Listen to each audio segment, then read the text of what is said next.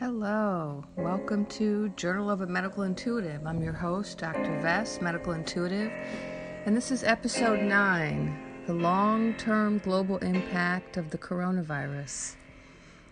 I've been holding on to this transmission for a while. I got this transmission on May 22nd, and I wasn't sure if I should upload it because it just seemed so extreme. But we're living in extreme times, and so I decided to go ahead and post it even though it is extreme. So, as some of you know who've been following my podcast, the information that I have been sharing is from my guides. I get transmissions once every couple of weeks and about the coronavirus. And this week I'm going to be talking about the global impact of the coronavirus, some of the repercussions. So in this most recent transmission, they spoke to me about the long-term global ramifications of the coronavirus. And the information I received this time was less about the disease itself and more about the effect this pandemic is having on the planet. I was told that the coronavirus is like an atomic bomb. Once an atomic bomb goes off, you can't reverse its effects. The effects of an atomic bomb are long-term, and such is also the case with the coronavirus. The effects are spreading every day, and they are irreversible. And these effects, the effects of this pandemic, are many and include the toppling of many structures, according to my guides. They spoke to me about the governmental structures tumbling, many structures tumbling, and they said it was like dominoes, that once you knock the first one down, all of the other dominoes touching that domino are also doomed. Many things have been set into motion because of this virus. The virus is destroying many structures worldwide, including organizational structures, cultural structures, family structures, ethnic structures, corporate structures, etc. And everything the guides told me, they put in the present tense. And so they didn't give me a timeline of this is going to happen. They just said it's all happening right now. So they talked about physical structures also beginning to fall as a result of certain environmental changes. And they spoke in particular about the oil industry. Due to changes in the oil market having to do with the decline in demand, due to the worldwide quarantine, the oil industry is collapsing. And this collapse is not merely economic, but is physical. Something's happening to the oil structures, the oil wells, the oil infrastructure, and this destruction is being facilitated by the oil barons themselves. So they're engaged in some type of self-sabotage for self-protection, and so they're destroying oil or destroying oil rigs for some economic gain. And they don't realize how their actions are impacting the planet. And according to my guides, the destruction of oil is impacting the planet negatively in large and important ways. Now, when I got this information, it didn't really make sense to me, and so I started to do a little research.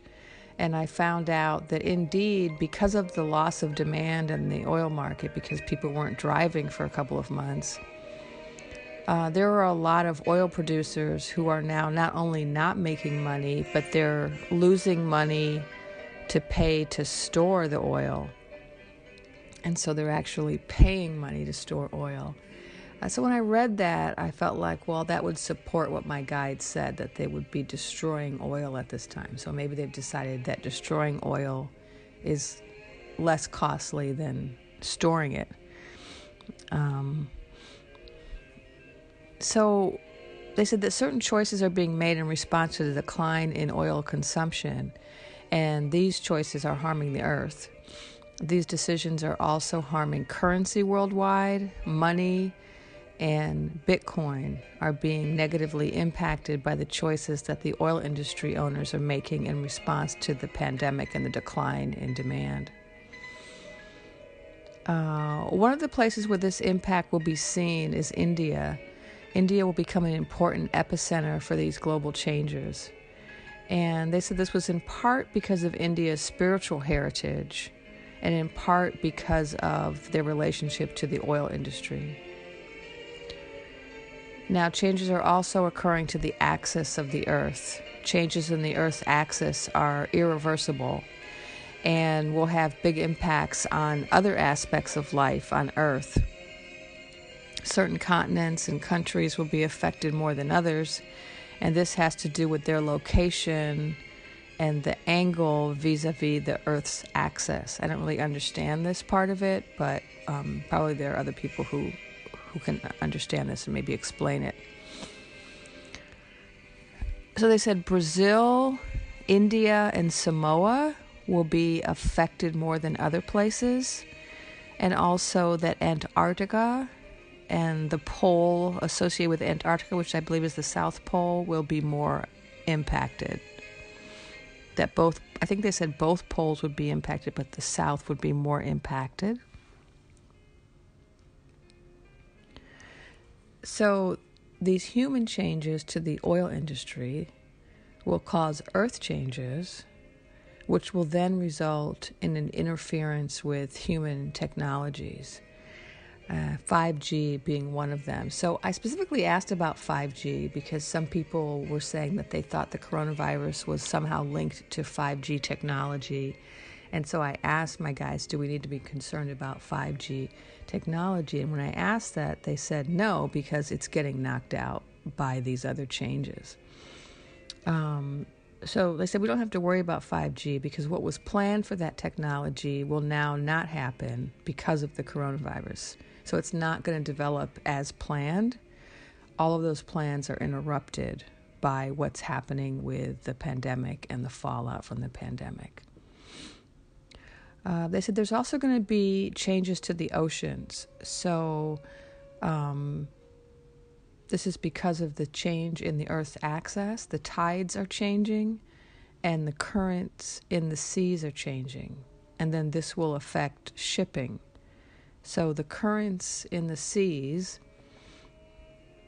affect the shipping lanes, and then these are going to change when the Earth's axis changes. And as a result, this will affect trade routes. So the shipping lanes or shipping routes will change, and then that will change the balance of power between continents as trade will be impacted by the changing sea lanes. So a lot of change, a lot of dramatic change that's coming as a result of the pandemic. These are like repercussions. One thing that influences another, influences another, influences another, like the dominoes. So when I asked, what can we do? I got the answer, pray. And so I asked, pray as in a religious sense? And no, they said, the religions are being destroyed as well. So along with all of this other collapsing and destruction, we have also the destruction of religion. So along with the structures, the economic and physical structures, we have religious structures being destroyed.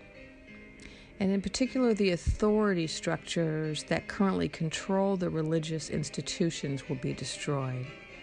So like the imams, the priests, the hierarchies are being destroyed.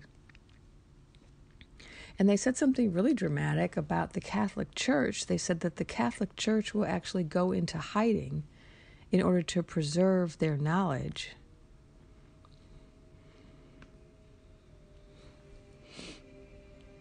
You know, they're going to hide their relics and try to preserve their hierarchical structure by going underground, the same way the Mayans went underground when the Spanish started destroying all of their structures.